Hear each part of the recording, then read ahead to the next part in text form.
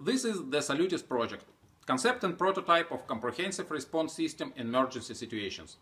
The system is based on the fog computing concept.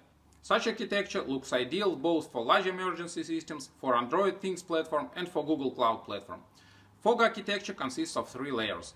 Edge layer that integrates the endpoint devices like smoke and fire detectors, actuators, fire extinguishers, water pumps, etc.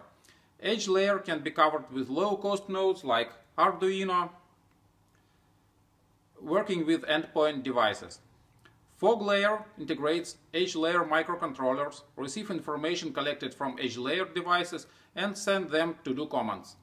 Fog nodes can perform data processing themselves using the data from edge layer and from fog node on devices like cameras.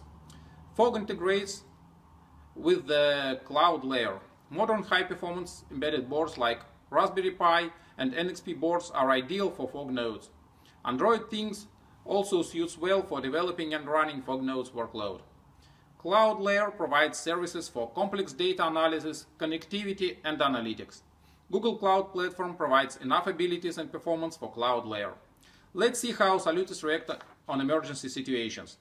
Salutis performs continuous analysis of camera images using Google Cloud Vision for fire detection.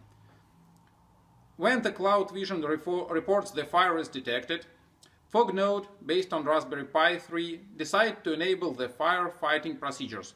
It activates the alarm and sprinkles.